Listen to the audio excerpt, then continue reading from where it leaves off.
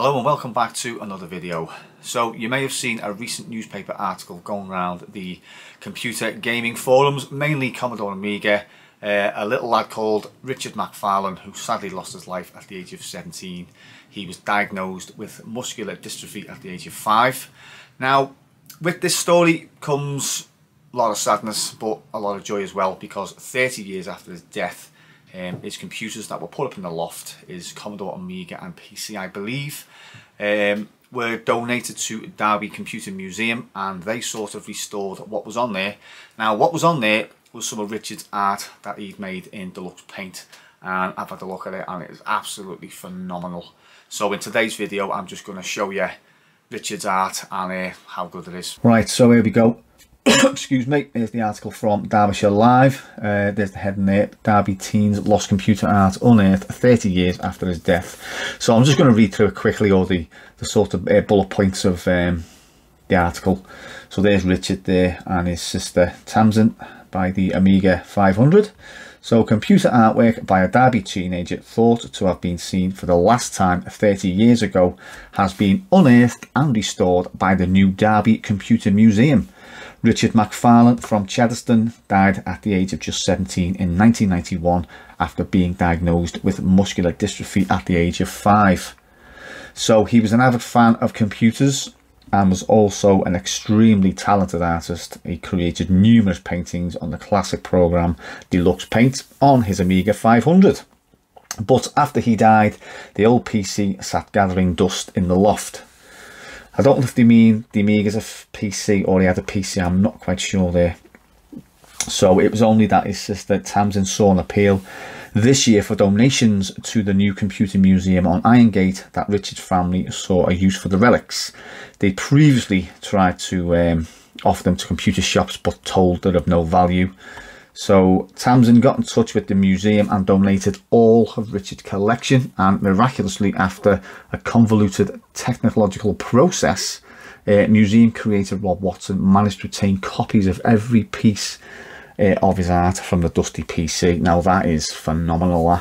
So again, I don't know if, when you say PC, I don't know if it was a PC and an Amiga 500, or they're just calling the Amiga 500 a PC. I don't know. So this week, Tuesday, November 15th, Rob put on a private tour of the museum to Richard's family before it opens to the public on December the 3rd.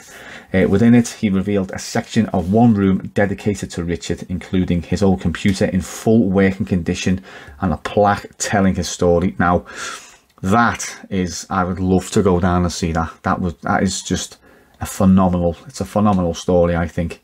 And one I am going to try to get down when it's open. So he also presented them some framed photographs, some of Richard's drawings, and very emotional for the family, which I can imagine. Right, so his sister Tamsin said, "We all knew the pictures were on there, but we hadn't seen it for 30 years. It was bizarre seeing it all. It's been lovely, and what the guys have done has been amazing because it's just brought back so many memories, which I can imagine. The amount of care and attention that's been given to this, his little memorials and everything." So there's one of them there. I think he liked dinosaurs, it said somewhere. So there's dinosaurs, Rome, and a volcano, erupts, and other Richard's computer designed artworks. So all these are all done by hand. There you can see his family there and the museum volunteers with some of his framed artwork as well. So I'll just let you read that. I won't read everything because it's, you know, you can read it in the article. Right, so let's go into the gallery and see Richard's drawings. Righty-ho, so this one here, something to do with space, I think. And another one. Yeah, another space is like some sort of oh, so he was obsessed with space and dinosaurs. I knew it was dinosaurs and something else. Another spaceship there. Just phenomenal artwork. I can just about do my name on Deluxe Paint, never mind draw something like this. So many of his artworks looked to the future, such as this one focusing on a huge spaceship. Right, so here's the Gulf.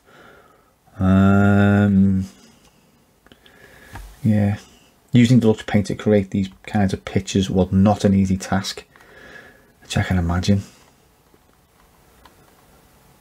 Again, some more dinosaurs there, an erupting volcano in the background, a little waterfall here. So this is picture 4 of 23. Yeah, so he created some tapestry style pieces as well. I don't know how he's done that, I really don't. Space exploration was a reoccurring theme in Richard's doodles. Again, another fantastic picture. Another cracker there. Jets, fighter jets, or planes. I like that one. Cars and planes also frequently appeared in Richard's drawings.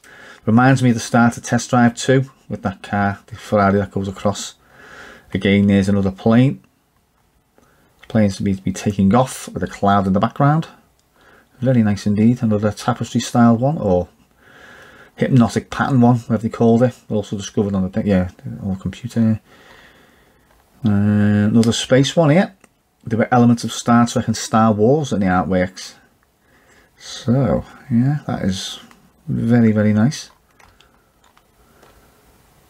The family were emotional and taken back when they saw the memorial that had been created for Richard.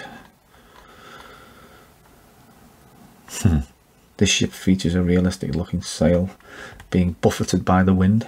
Very nice indeed, very nice indeed. Yeah, it says here the artworks would have been taken many hours to complete. I can imagine. I like that one as well. There is something particular there's something peculiar and haunting about this picture of a monolith. Again, another one. That's wow. So when he wasn't doing dinosaurs or space ones, he was creating these sort of hypnotic, strange patterns. That one's a cracker. Pieces such as this would perhaps fit into what internet followers call can't even speak, liminal artwork. Teenagers' artwork was futuristic in some cases. Yeah, space. So that was the one we see at the start. That's the space exploration one. Wow, look at that one. The crack of that one. It's even got the. Is that no step mean don't stand on that? I don't know.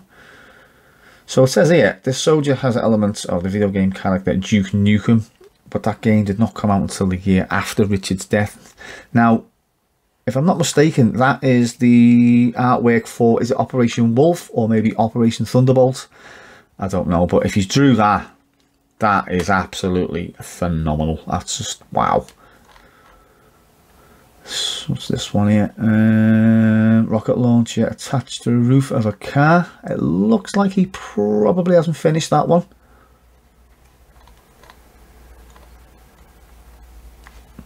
This particular spaceship doesn't look very friendly. While a planet on the left does not appear to resemble Earth, it does seem to have a moon. Maybe that's the way he done the Earth, I don't know. Oh, that's good, I like that. Got a bit of a Leisure Suit Larry 3 feel to it. Seaside picture. Wow. Is that it? Oh, that's, yeah, 23 of 23. So yeah, that was a little look at Richard's artwork, unearthed after 30 years after his death.